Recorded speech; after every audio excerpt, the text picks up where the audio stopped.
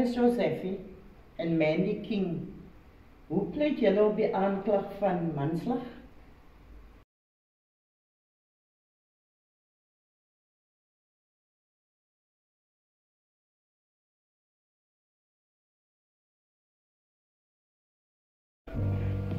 Right, luister. Die operation is baie belangrik. Ons kan nie allow dat enigiets skeef loop nie. Ons soek hier mense baie lank al. Hulle word gesoek vir manslag, moord. Soos baie is dangerous criminals wat ons mee te doen het. Het is baie belangrik dat ons die criminele agter die tralies kry. Dat daar geen verleer of verlewens verloor gaan nie. So, is ons allemaal alright? Ja, maar reg? Is er nog een mandje? Operation die. Asseblief Johnson, ek soek niks van die krieksie. Alles by dit boek. Paxton moet toch een oogie oor hom. Dis so. Paxton is jou eerste undercover op. Ben je gereed? Ja, meneer, beslis. Oké, sterkte. Dankie, meneer. Ek, ja, dan doen we Slag gereed, kaptein.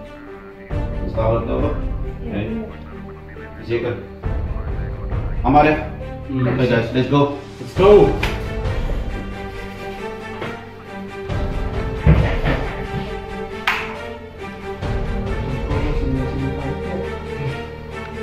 Right tijd.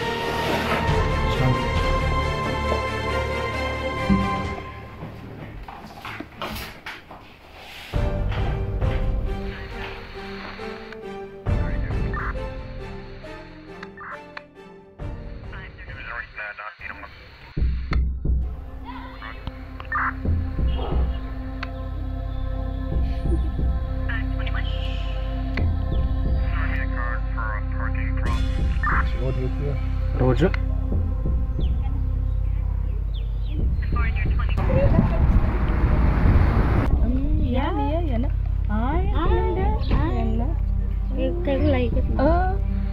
Hoe is die audio duidelijk? En tampilannya itu kita biar nih ya.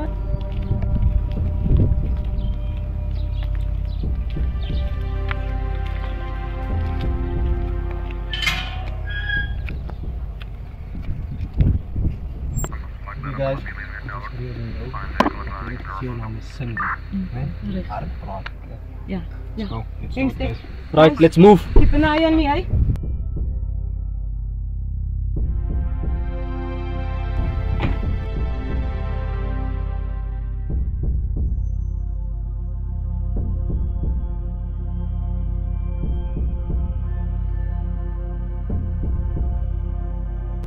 Hi guys. Hi.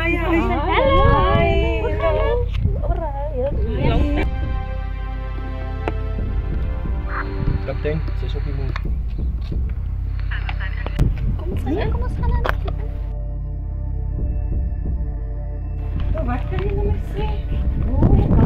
Bayar. Wow, Bayar. Bayar sih.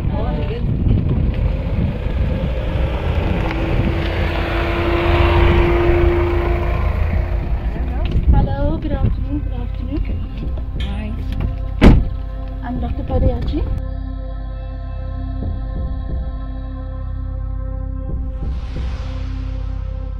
Ja, Cindy, hy vrou is mos dood van die groot siekie gehoor. Erg? Ja, nee, Janne. Maar hulle sê as TB, kant is dit TB nie. Is dit? Ja, Janne. Is haar neighbor? Is dit waar bly sy? Langs in haar. Ai, Ja, jong, maar hulle het regtig alles so undercover gehou. Ja. Maar dit is hartseer, jong. Ja. Om te dink ons bly langs in mekaar. En steek hulle die goede so weg van die mense. En 'n mens sou dink dit is nou 'n groot skande, want deesdae is al die siektes eens meer skande.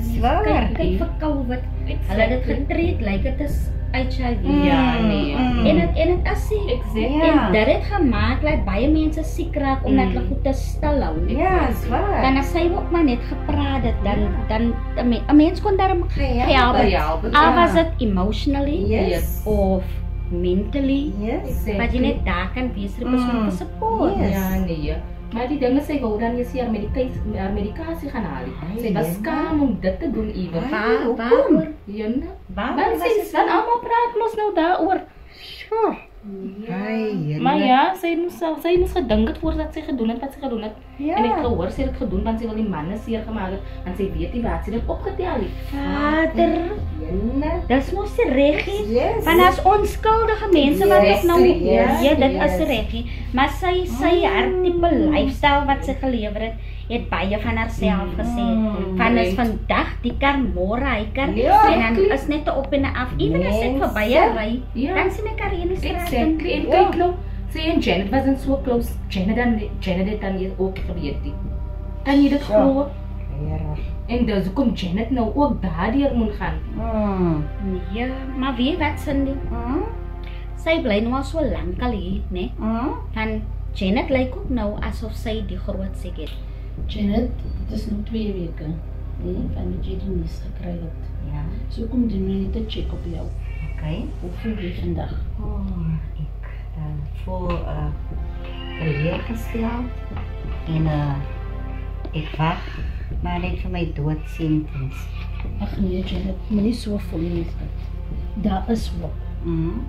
As jy medikasie vat, jy weet jy kan lank lewe. So moet ek nou in 3 lyne gaan staan by die kliniek. Dit is so vat nie met daarin. Jy gaan het doen, want jy wil moes nou 'n lang lewe lei. Maar as ek uit by die deur gaan en skindere mense kla van my buite, is so hartseer. Ek weet hoekom is mense skaam eens oor dit, want dit is niks om oor skaam te wees deesdae. Exactly. Hulle moet openbaar wees met dit. Maar ek het Janet vroeër gesien, hoe sy verby. Lekker. Ek sien hoe lyk sy man. Ek sê gaan doodval enige tyd. Ek het mos 'n rumor gehoor dat sy dit ook. Voor jou? Maar hy vrou se lifestyle wat sy lewe. Jy kan dit maar verwag. Ja, nee, sy dan op die kar, so elke aand 'n different kar. En ek wil jou nou die aan WhatsApp om vir jou te sê, kyk hoe gaan na die buitekant. Jo, ek het gehoor wat speel musiek. Toe wonder ek waar vanaf kom het. En is mos dieselfde karre Ja. van laasweekie. Ek weet. Moet jy nie steur en hulle nie met daai. Moet jy glad nie steur nie. Dit is jou lewe. Daai medikasie is om jou aan die lewe te hou. Ek sal probeer om te gaan, maar is moeilik. Asseblief. Is moeilik. Jy weet, en die ander ding is die hou net in kontak. Okay, ek sal. Baie dankie. Asseblief, Janet, Baie hoor. dankie. Okay, my skat. Okay, sy die teken gesien. Okay, ons inbeweeg.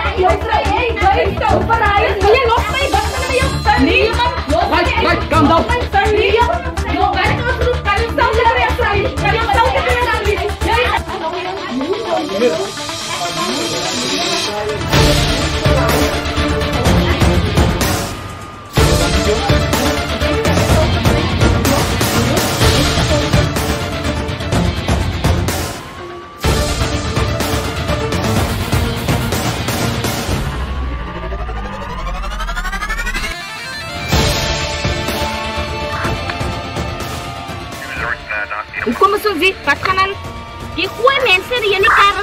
Net so rap en plat. Kyk hoe lyk dit nou. Kalmeer dit asseblief, dan sal ek julle sê wat Hoe moet ons kalmeer? As jy een sê in die eerste plek by my. Luister vir my. Ja, wat dit? Julle is verdagtes in 'n saak van die dood. Julle word daartoe verbind as ook poging tot moord in die saak van Janet. Ja, sommer net so. Op die manier waar julle tonge gebruik en hoe julle die mense beskinder. En daardoor gaan julle die mense nie hulle medikasie gebruik. Maar hoekom ons? Omdat hulle skaam is Nee, hoekom ons? om kliniek toe te gaan. Maar hoekom Nou ons? is dit ons fout. Julle is Hoekom ons? Nee, ander mense wat ons ken, hoekom ons? Nee, almal praat mos. Hoekom ons? Mevrou, Wat maak kalmeer. ons so spesiaal? Hoekom? Vir wat? Julle is onder arrestasie. Julle mag maar nou stil bly. Enigiets wat julle sê of doen, mag en sal teen julle gebruik word in die hof. Julle het die reg tot 'n verteenwoordiger. Ons gaan dit nie En so. as julle nie het nie, sal die staat in julle voorsien. Ek van my lawyer. Nee, ons wou ons lawyer Luister sien. mevrou, Ek van my lawyer. Nou, julle nie het die reg om later. stil te bly. Julle is onder arrestasie, julle het die reg om stil te bly. Enigiets wat julle sê of doen, gaan en mag teen julle gebruik word in die hof.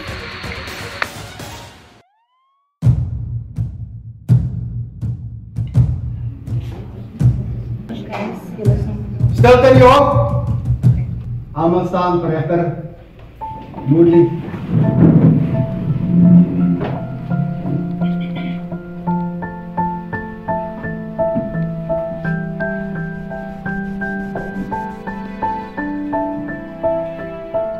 Mag maar sit.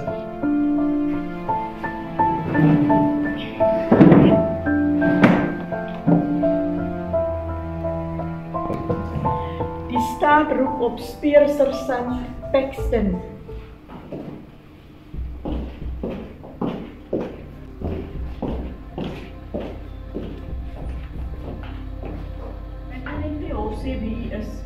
Ek is speersersant Paxton. Was u die offisier wat hierdie groep geïnfiltreer het? Ja, dit was ek. Stilte in die hof. Kan u vir die hof sê wat daardie dag gebeur het? Hierdie groep dames het daardie dag gepraat van 'n pasiënt wat positief getoets was aan HIV vigs. En op daardie dag het ek geluister aan hulle wat praat en gesê hierdie pasiënt was positief getoets aan haar HIV vigs en daardie pasiënt het ongelukkig nie hy of sy se medikasie gaan haal nie en dit was die oorsaak van die pasiënt se sterfte. Het u dit eerstehands gehoor? Ek was deel van 'n gesprek met hierdie groep dames. Dit is wat hulle gesê het in my teenwoordigheid. Is daar enige vrae vir die getuie van die verdediging af? Ja, ek mag praat. Antwoord. Speersersant Paxton. Het jy enige bewyse dat my kliënte op daardie dag so gesê het? Ja, ek het 'n mikrofoon op my gehad en dis als op rekord. Stilte in die hof. Ja. Kan u uself voorstel aan die hof? My naam is Dr. Ganga Pariachi en ek spesialiseer in HIV. Dokter, kan u vir die hof sê waaraan hierdie slagoffer ontslooit? Ja, kan. Your Honor and court, the patient in question have died due to the following reasons. The patient was HIV positive and due to the immune system being down, TB was also a factor. Okay, the body couldn't defend itself against TB and that was the cause of death. Dankie, geen verdere vraag. Enige vrae van die verdediging af? Ja, ek kan nog vra. Ek mag maar. So Dr. Pariachi, wat jy eintlik vir my sê is dat my kliënte vandag onnodig in die hof is. Aangesien die oorledene beswyk het aan tuberkulose.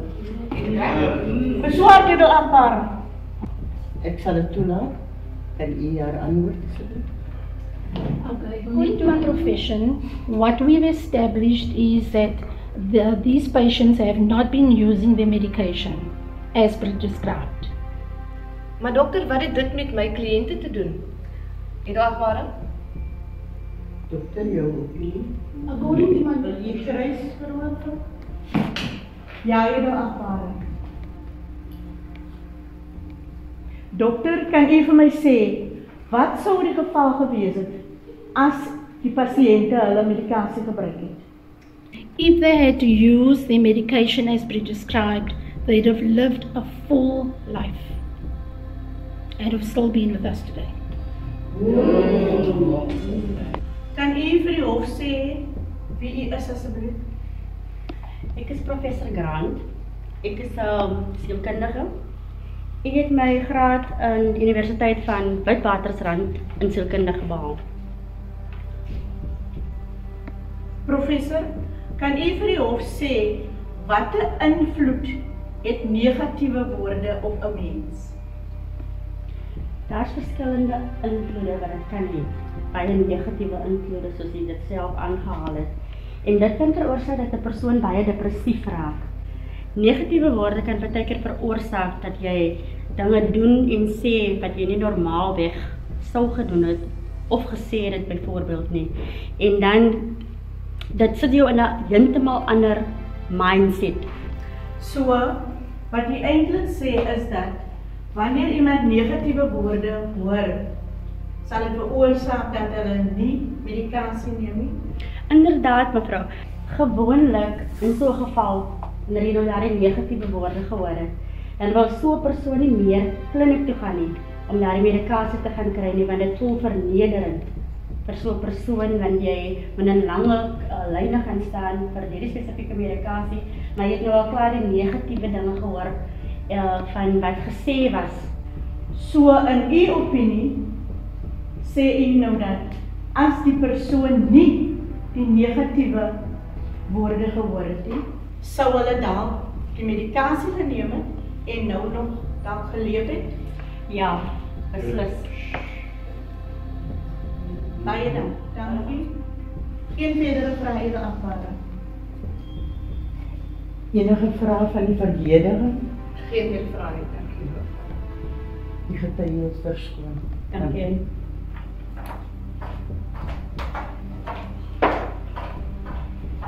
Candice Josephi en Mandy King, hoe pleit julle op die aanklag van manslag?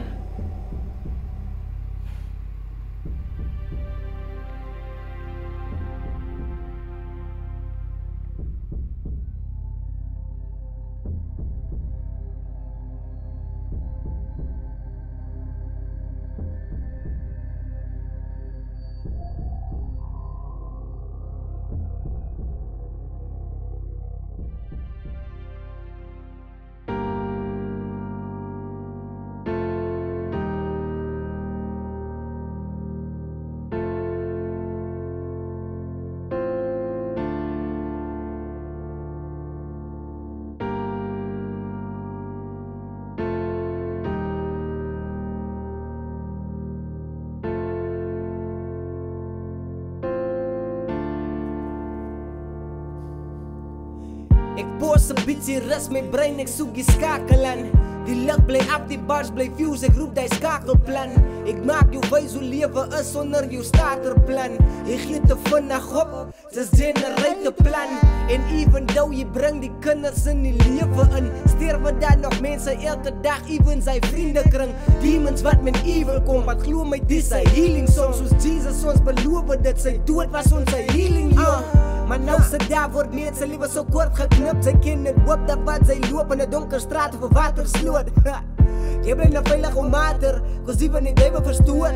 Soos iemand wat vra vir water, en dan word hy met poison gedood. Maar die is die fake, ons maak mekaar dood because niemand nie keer. Solang die nog lewe, die pijn kan gaan leer. Die hartverlies van geliefdes is pijnlijk, maar wat kan ek sê? Wat kan ek maak, of wat kan ek doen om het beter te maak? Ek vind het soldier wat muziek laat praat, met bra en ja.